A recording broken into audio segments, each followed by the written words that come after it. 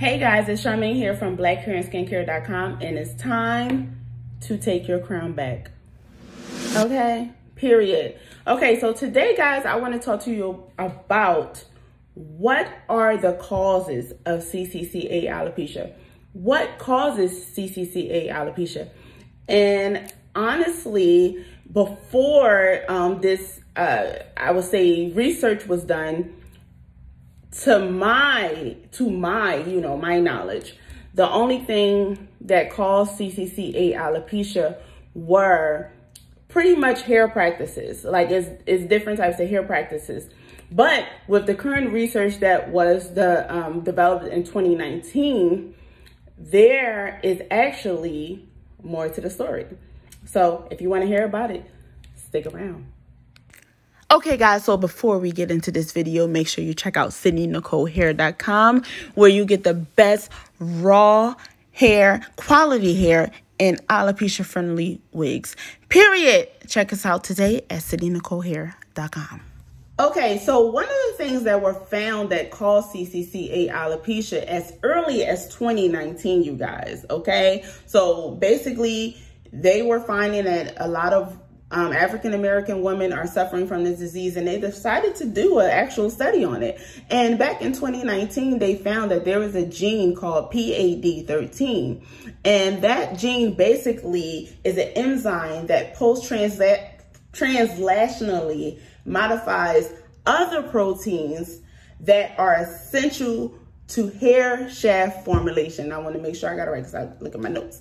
So basically, the gene modifies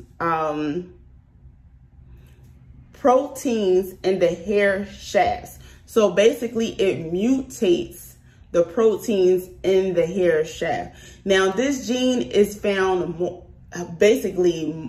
is highly found, it's like higher levels found in women who are diagnosed with or have CCCA alopecia. And basically what that does is it's a mutation. Like it basically disturbs the natural hair pattern and growth cycle of your hair. It modifies the hair shaft, the proteins in the hair shaft. And if anyone knows about hair care, you know that protein is the building blocks of hair growth. You know, that's why they have things like the keratin and deep conditioners and everything like that, because we know, as far as people in hair care, that protein is the building blocks of the hair shaft in the hair. So you need protein for the hair, basically. So this gene basically, it mutates the proteins that are needed in the hair shaft to build the hair shaft.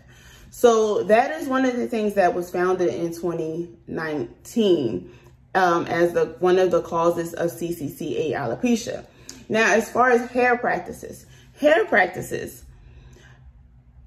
based on my experience as an African-American woman who was diagnosed with CCCA alopecia in 2014, the hair practices, and most women will agree, that can contribute to CCCA alopecia is relaxers. Now, if you guys, and I talk about this all the time, if you guys have not seen the documentary by Chris Rock called Good Hair, he had a scientist come in and he had them basically evaluate the relaxers and what are the damages that it does to African-American hair.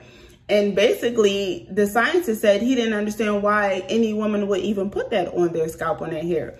There are if you pass, scientists have seen that the hairline, which is an area that most African-American women will relax so that they can, blend in with their weave and everything. That area, once an autopsy was done, is black because of the chemicals that are in the relaxers.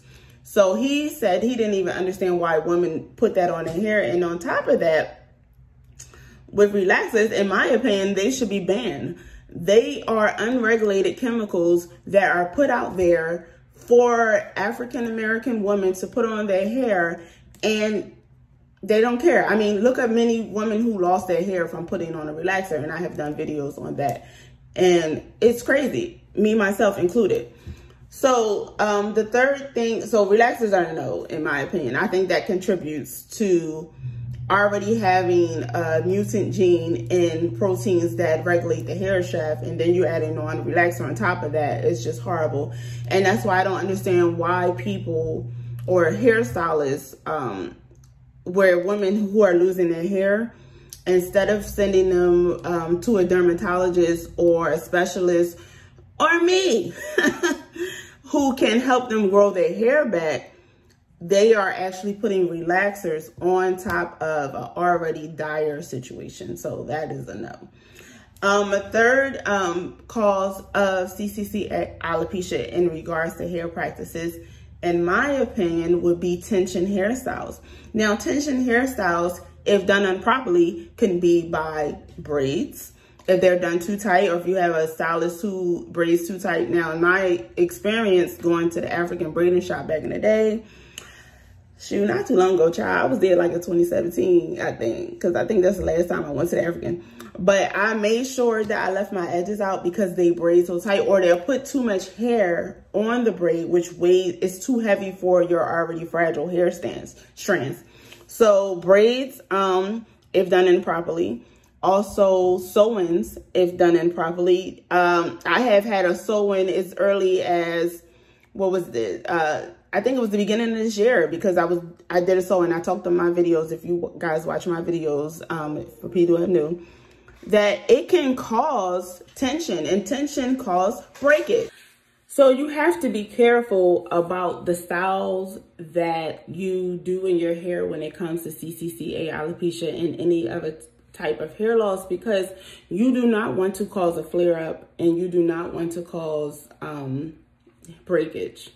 So to recap, the gene PAD13 is found higher in women who have CCCA alopecia, and it is basically a mutation of the keratin or protein in your hair that makes up the hair shaft. Also, tension hairstyles such as sew-ins, you have to be careful, and braids, you have to be careful. And then lastly, relaxers, they are very harmful to African-American hair and scalp. You have to be careful, guys, and especially even curly perms. Like, those chemicals honestly should not even be regulated for people to purchase, period.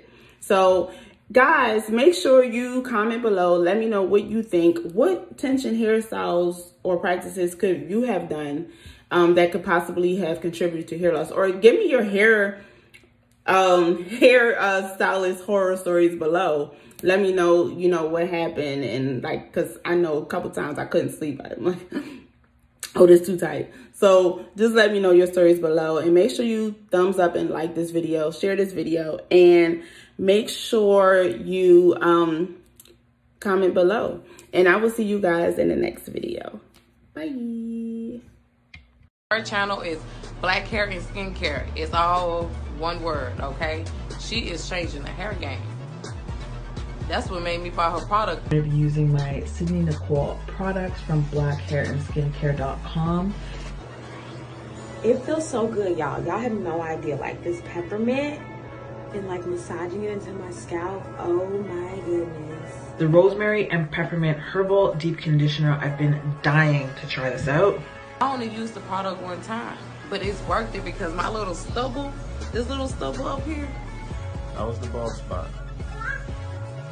But that's crazy. But y'all, let me tell y'all, when I rinsed this stuff off my head, my head was so soft. Even the stubble, y'all know when stubble come in, how it feel all rough and prickly. It was feeling like that prior to me using this. I ain't gonna lie. And when I use this Sydney Nicole product, this is the conditioner, and it is infused with peppermint oil.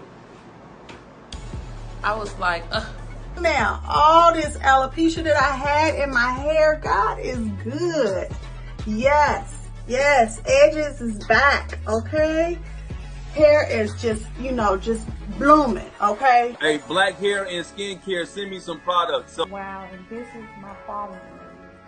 So this is where I had most of the hair loss in this area. And as you can see, it's a little frizzy because I have definitely had some growth. Available at BlackHairandSkinCare.com. And as you can see, my edges are doing just fine. Make sure y'all take back y'all crown and shop at BlackHairandSkinCare.com. Seriously, like. It's time to take your crown back. Shop today at BlackHairandSkinCare.com.